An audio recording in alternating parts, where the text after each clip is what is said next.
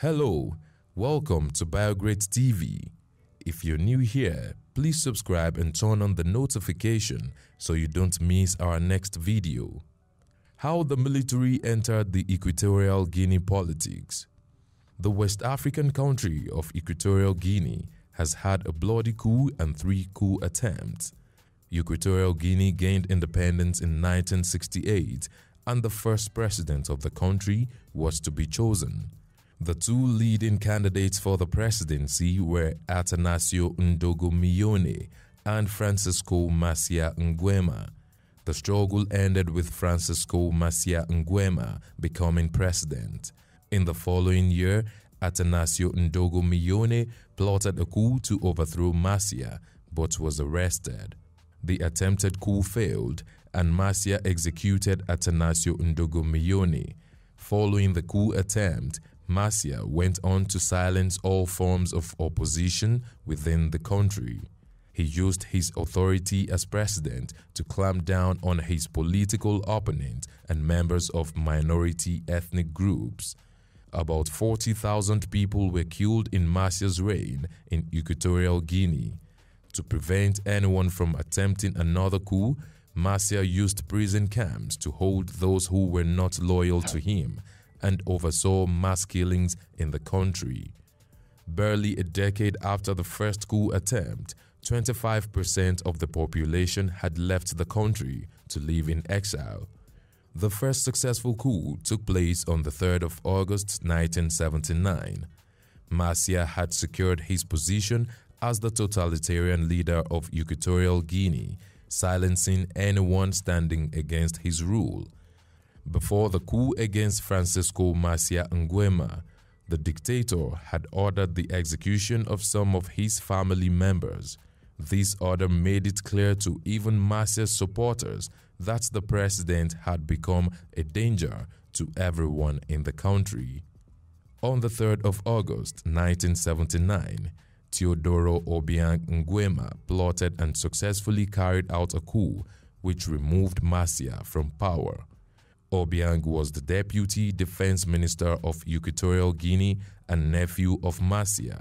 His brother was one of the victims of Macias' order that got rid of some of his family members. Obiang received support from some foreign embassies like the Embassy of Spain and the Embassy of the United States. Macias' Cuban palace guards also backed the coup, and he fled with his personal bodyguard to his home in Nzeng Ayong village. The removed president stayed and got protection in a fortified bunker secured by some military officials loyal to him. Obiang continued the assault on the country's dictator, and the conflict between the opposing forces got 400 people killed. Macias later destroyed his personal treasury by burning it before trying to leave the country through the Cameroon border. Naval commander Florencio Maye led a military company which cornered and captured Macias on the 18th of August 1979. The imprisonment of Francisco Macías Nguema and his supporters brought an end to his rule. The former dictator was executed on the 29th of September 1979 alongside 6 of his supporters. President Teodoro Obiang Nguema remained Equatorial Guinea's leader several years after the 1979 coup. So on the 7th of March 2004, members of the Zimbabwean police held a Boeing 727 N4610 which flew from South Africa to Harare in custody. The plane had 3 crew members and 64 ex-soldiers. An ex-Special Air Service officer, Simon Mann, was arrested with 2 others as they waited for arms to be carried into the plane near the runway. These men were labeled mercenaries who were based in South Africa. They were members of a special force unit under the South African apartheid regime known as the 32 Buffalo Battalion. They were accused of plotting a coup.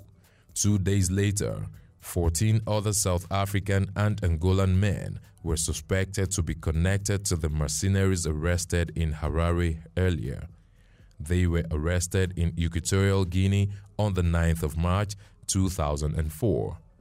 Hope Mutize, who was the marketing manager of Zimbabwe Defense Industries, said that Simon Mann and one of the men arrested in Equatorial Guinea paid $180,000 in February 2004. Simon Mann and Nick Dutoit had requested to buy 75,000 rounds of ammunition, several AK-47 rifles, 150 hand grenades, 20 machine guns, and 10 grenade launchers. Mann had said that the rifles and ammunition would be used to guard diamond mines in some parts of the Democratic Republic of Congo in case of conflicts. What was described to have happened was that Simon Mann and the others arrested in Zimbabwe stopped to acquire some weapons in Harare City before going on to join the others in Equatorial Guinea. The whole affair was reported to be a plan to overthrow President Obiang. Nick Dutoit later confessed that he was employed by Simon Mann to get more weapons and members to join. He was the leader of the 14 South African and Angolan men arrested in Equatorial Guinea. Their plan was to impose an opposition of Obiang, who was in exile. The government of Equatorial Guinea reported that there was a group of foreign mercenaries who had crossed the country's border on the 27th of December 2018. The group consisted of 40 armed mercenaries from Sudan, Central African Republic, and Chad. These armed fighters and some opposition of President Obiang's government were promptly arrested. Access to social media platforms was restricted, and the action was later confirmed by the defense minister of Equatorial Guinea to be a coup attempt by radical opposition against the president. What have we missed out of this history? Let's know in the comment section. Will it be ridiculous to subscribe to our channel? If no, please like this video, share, and subscribe to our channel.